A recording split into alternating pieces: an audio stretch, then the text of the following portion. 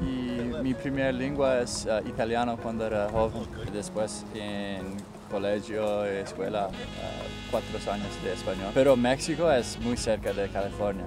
La casa mía 30 minutos. Habla mucho español con amigos y vas a Baja, México para surfear. Siempre sí. En Baja no hay muchas personas que hablan inglés. Necesito hablar. Es muy importante porque hay en media de nada, no hay nada, solo desierto. Sí, si hay problemas si no habla español es un gran problema. Sí.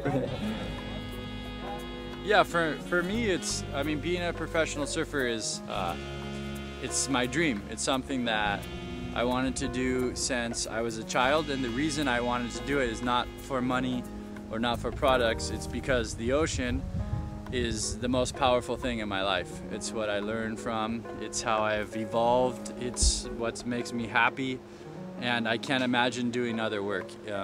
It just was natural. So through the ocean I've had the blessings to make art and to do environmental work that does good for our planet and, you know, hopefully makes other people happy. And that's, to me, the most important thing is, if I'm not happy through the ocean and if what I'm not doing isn't helping other people, there's no point in doing it for me. So that's my most important goal, is just to remember that it's all about having fun. If you have fun and you love it, it's not work.